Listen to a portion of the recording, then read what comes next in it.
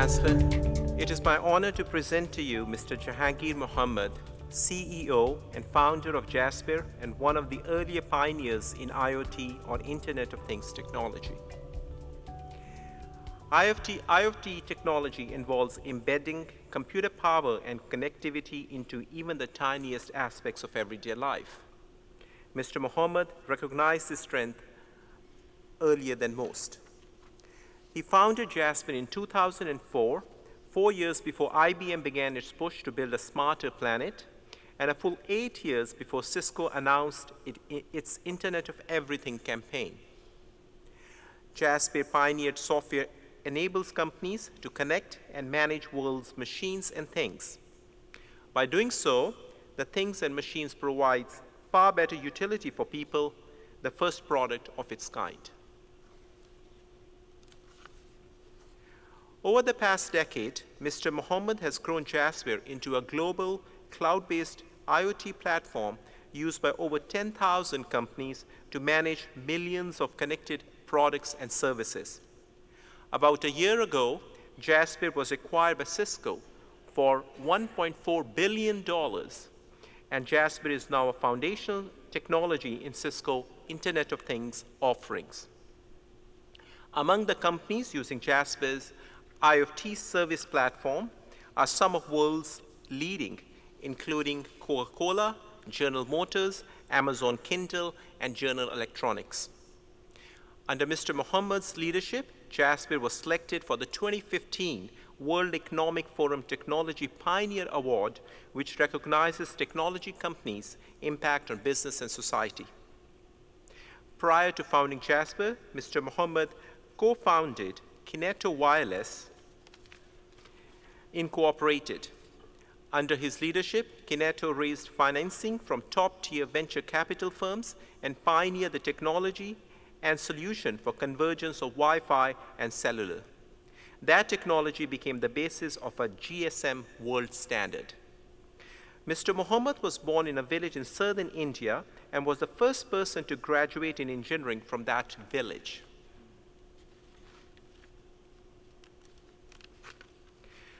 Mr. Mohammed is a Concordia alumnus, having received a master's in electrical and computer engineering in 1993. He holds 72 patents in the areas of communication and Internet of Things. Mr. Chancellor, on behalf of Senate and the Board of Governors, it is my privilege and honor to present to you Mr. Jahangir Mohammed so that you may confer upon him the degree of Doctor of Science, honorary causa.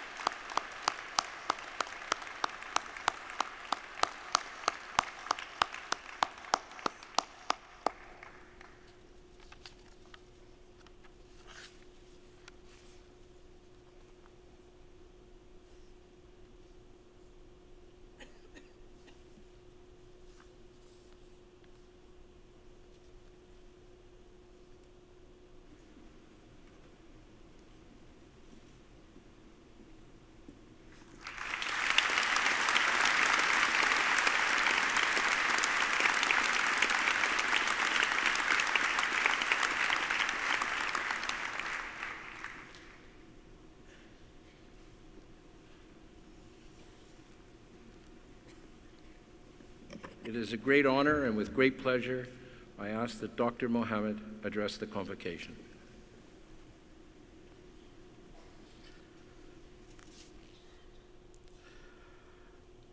Mr. Chancellor, Mr. Chairman of the Board, the President of our esteemed university, my dear honored platform guests, my dear graduating students, family, and friends. It's a great honor for me to be recognized with this award, for which I thank you.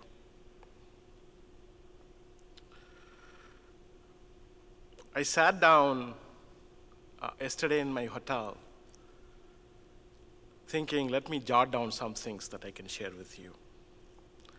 And I started I remembered a quote that I heard a few years ago. This was from George Burns, a famous American writer, singer, actor in the 80s and 90s. He lived 100 years, a very wise man.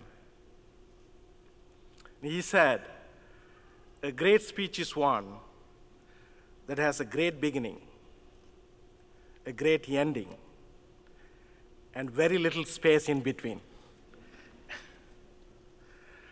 I'm going to listen to his wisdom and keep my remarks short.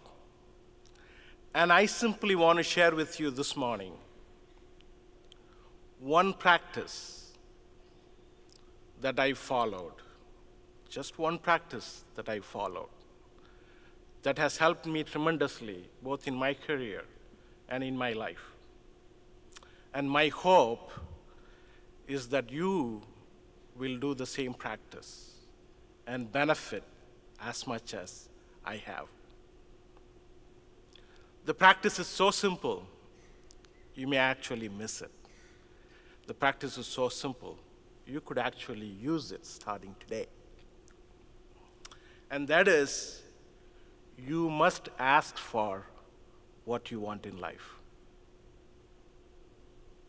You must ask people that can actually give you what you want in life. And you should not let the deterrent thoughts sometimes we have stop you from doing that. It's a simple practice. And what I want to do today is to share with you 3 of my life experiences that illustrates the point I'm making. My first one has to do with coming to Concordia in Canada. 30 years ago, I was a third-year engineering student in CIT in southern India. I stayed in students' hostel. So one evening, I happened to go to the next room and see a fellow hostel student reading a book, a thick book. And the book said GRE, Graduate Record Examination. Now, I asked him, what is this book? And he said, well, if you have high scores from this test, you can actually go to America for higher studies. And he paused for a moment and said, and if you get high enough score, they would actually pay for it. And I asked, why? It made no sense. It really didn't. My mind couldn't fathom. Why would a university give funding to a foreign student? Now, fortunately, I asked a few more people, is this true? They did say it's not a hoax, it actually happens. So I convinced my dad to give me sufficient money to apply for 5 universities, 4 in the US, 1 in Canada. And I wrote a letter and made the ask. Right? I asked, could you please provide financial assistance for me? I still vividly remember, maybe 2 months or so later, I was in shower. The memory is so vivid. My sister would come and knock on the door. She'd say, hey, I think you got admission from Concordia. By the way, I think you got financial aid also. Right. That was a very short shower. So here I am.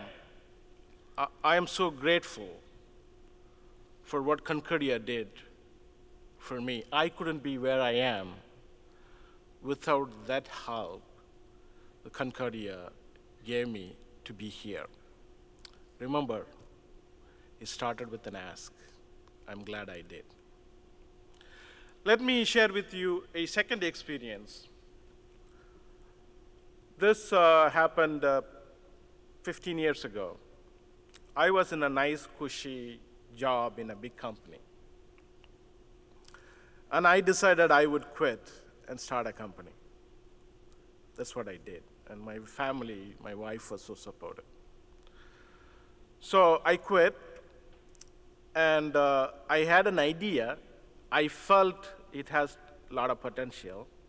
I believed in it. It turns out that idea required quite a bit of money to get started.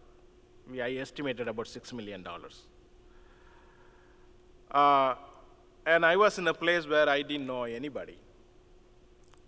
I don't know anybody that's an investor. I didn't have any rich uncles.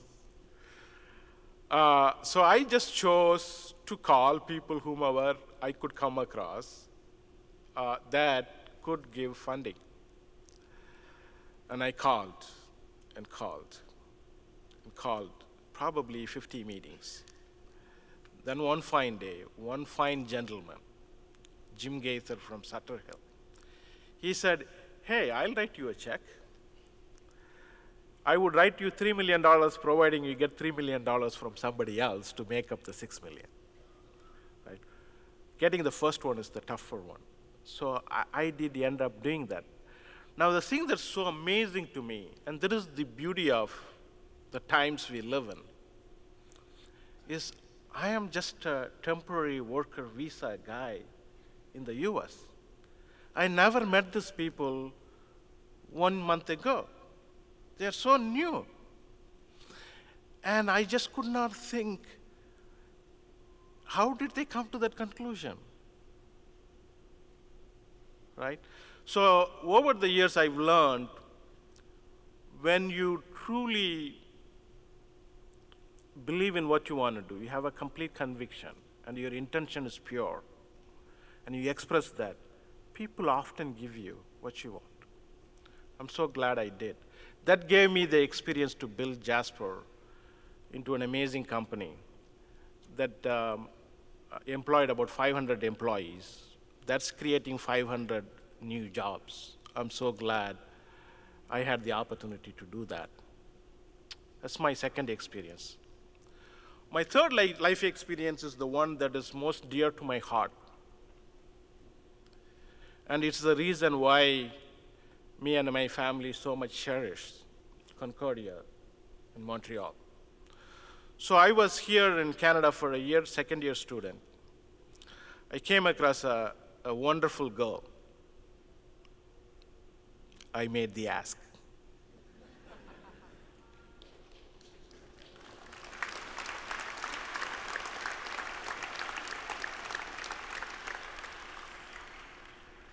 We are married for 2 decades now. We have a wonderful family. We've got 2 lovely daughters. And I'm so glad they could join me today for this special occasion. Now, this made me thinking, there are probably some of you out there in that audience that wanted to make the ask, but are holding back.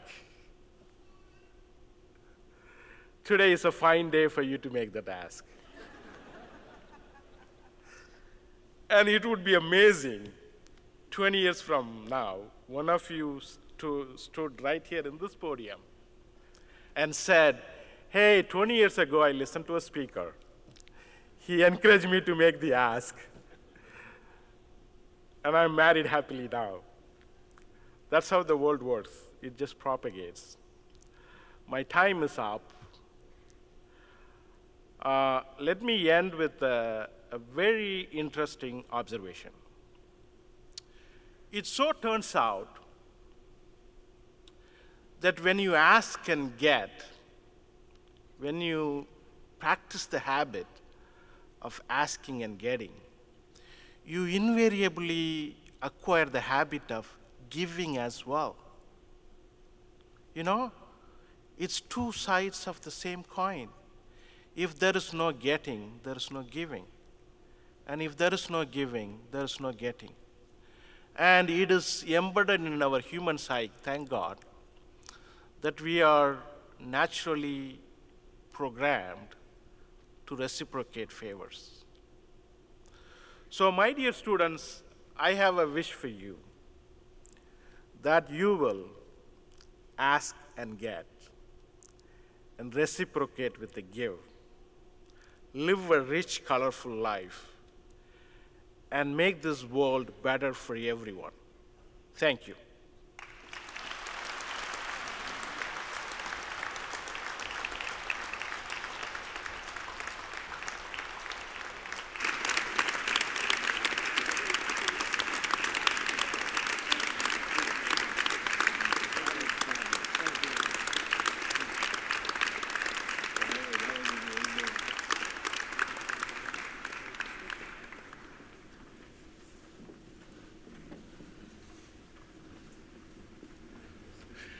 Dr. Mohammed, thank you so much for your inspiring comments.